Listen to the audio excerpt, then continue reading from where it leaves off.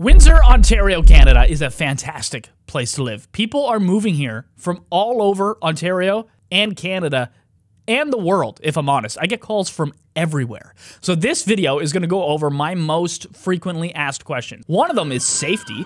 Is Windsor safe? Especially being close to Detroit. Is there stuff going on there? Also, how much is rent? We're actually going to look at apartment buildings that I would rent if I was looking to rent right now. And then also, what else am I asked a lot? Oh, schools. Yeah, people are always worried about the schools. Are they good compared to Toronto schools? Are my kids going to get a good education? What are they like? We'll go over all that on the way. I am a real estate agent in the Windsor area. I know this place like the back of my hand. And the cool thing is there are 10 magic numbers you can put into your phone, and it'll connect you to me. Crazy, I know. I get calls and texts from YouTube all the time. I'm on WhatsApp as well if you want to reach out. I can help you relocate to this area if you're looking to purchase a property, okay?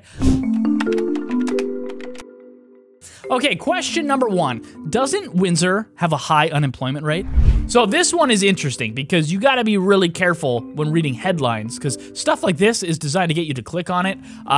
It's not really true on the same level. You gotta talk to a local or read the whole article to maybe put it in context. The region's largest employer, the Windsor Assembly Plant, has also been idled for retooling since September, with the retooling putting nearly a combined 6,000 workers on layoff. And then it says, we're in this temporary pause phase. So those people are not actually unemployed. Here's the thing, this place right here hires thousands of people, and every once in a while, they want to renovate the factory so they can make even more cars in the future. When they do that, everyone there goes on temporary layoff. They're not unemployed, like they're not out there looking for jobs and printing resumes and handing them out. There is not 6,000 new people looking for jobs in Windsor. Those people still have a job. They're coming back in 2 months, but in the meantime, they'll take unemployment and they'll spend some time with the kids.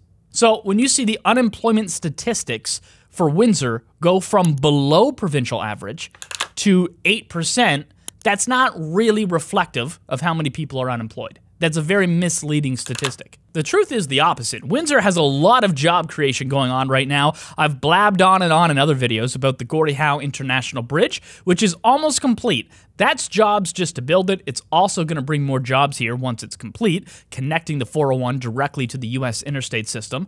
Also, you got the mega hospital coming in the future. You've got the Nexstar electric vehicle battery plant being built, and there is some information out there that more electric vehicle jobs are coming to Windsor in the future, but it's not really public knowledge yet. It's all hush-hush right now, so we'll see if that turns into anything down the road. The truth is, there's a lot of stuff going on here right now. There's a lot of growth and a lot of jobs being created in the Windsor area. Coming up, how much is rent, and where would I personally be renting if I was in the market to rent a place? We'll actually talk about specific buildings on the way. First, though, for those people from other countries, I get this question. Is Windsor a multicultural city, and will I feel welcome? Okay, listen, nothing says I've never been to Windsor, like a question like that. Oh my lord, yes, Windsor is a very multicultural city. In fact, we have a festival every year that is literally just about multiculturalism. It's called the Carousel of Nations, and each ethnicity has like I was gonna say a booth, but it's more than a booth. Sometimes it's a complete like hall that they rent out, or an area where they'll have music and performances and food. Food's the big deal here. And honestly, like every ethnicity you can think of is involved in this, from like Indian and Middle Eastern, Pakistani, Jamaican, Scottish, Bavarian, like everyone does this, and the food's the big deal. So you go there and you try their food and it's delicious and you have a good time, and then the next day you go to a different place because it's all over the city and it lasts for a whole week. It's a big deal. Also, Windsor has a very large international student population. For years, international students have been coming here, and then when they graduate, they usually get jobs in this area and stick around. So just through that alone, our multiculturalism has been growing in the Windsor area. Question number 3, how much is rent in Windsor? This is a big deal for even if you want to buy a house. A lot of you have to rent first to get grounded and get your job and get going before you get approved for a mortgage. So we're going to look at places that I personally would rent. For one-bedroom apartments, look up TerraCorp, okay? So this is a property management company. They have a few large buildings in the area. They're managed pretty well. Most of them will have a live-in property manager that lives on the site, and they're pretty helpful, and they just renovated. Like, most of their buildings are all torn down to the studs and redone, all right? So, like, look at this one right here. This is beautiful. This is a beautiful place, and they're large, too, for a one-bedroom. This is around $1,600 a month, and it's over here in Riverside. Riverside is a nice area of Windsor, so that's a whole lot better than living over here or near the university. They have 2 bedrooms for just under $2,000 a month, and I know that's still kind of expensive, but Canada is a crazy economy. It's kind of broken, and that's what a place that looks that nice goes for. If you do need cheaper than that, on the west side of Windsor, you can find like 1 or 2 bedroom apartments for $1,200 a month, or maybe a little bit more than that for a 2-bedroom. Just be careful of the area. So like city center, if you click city center on Google Maps, it shows you this right here. The tall condos are okay because there's security, they have concierge, they might be really nice inside, they have covered underground parking, all that stuff. But around here, there's houses and stuff. I wouldn't really be too interested in renting a house in that area. There's a lot of drug addicts and stuff wandering there from downtown. I would avoid it. If you need a full house, you're looking at $1,900 to like $2,200 probably for a 2-bedroom or a small 3-bedroom. You're probably still going to be more. You can be up to $2,700, really, 25 to 27 if it's a really nice 3-bedroom. Okay, so anywhere in there, but I would say starting at $1,900 for a home with a little yard and everything. Here's one here in East Windsor, which I would recommend if that's kind of your budget. It rented for this much money. Okay, this was 3 bedrooms. And this guy here, this was 2 bedrooms, and this is how much it rented for. Okay, is there crime in Windsor? A lot. We will talk about that. That's coming up. First, though, I got this question here a lot. How much does a house cost in Windsor? As you know, this is like my bread and butter. This is what I do for a living, okay?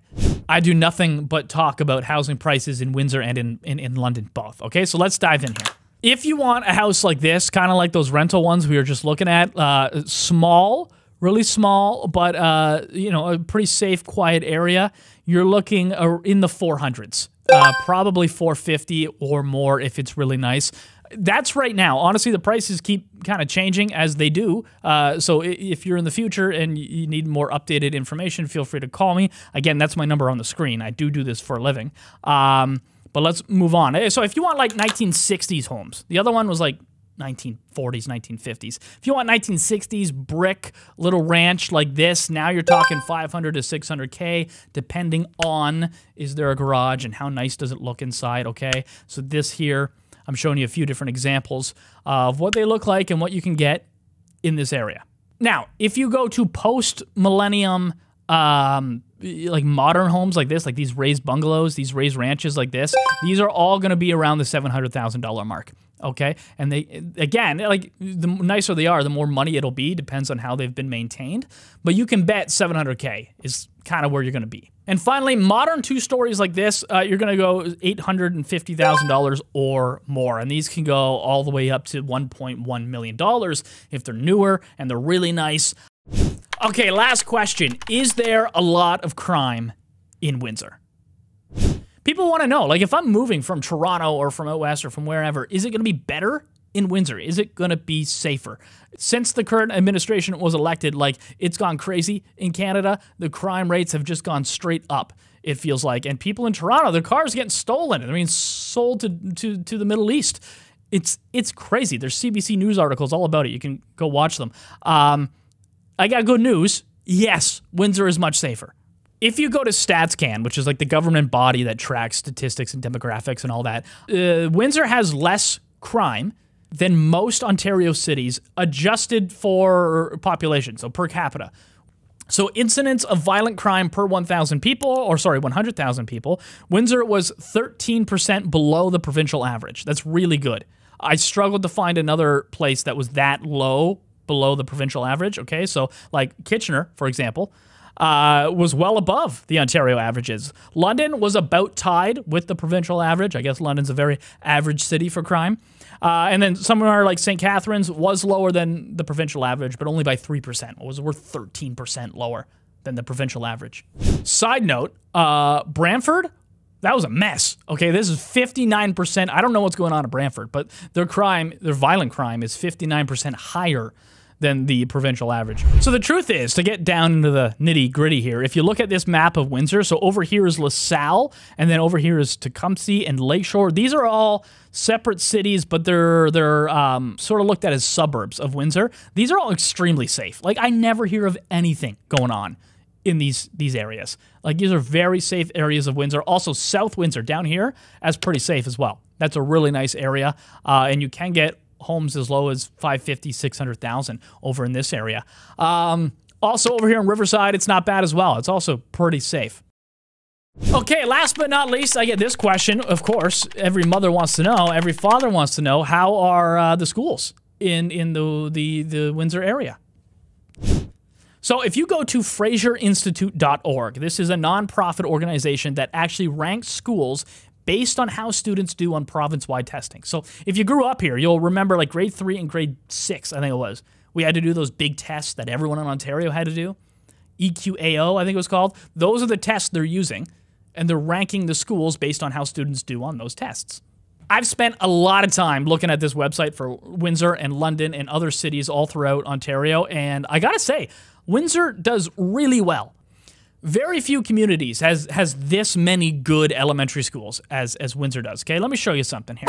If you sort by all 3,036 schools in Ontario, Colchester North in Essex is ranked 19th out of over 3,000 schools. That's crazy.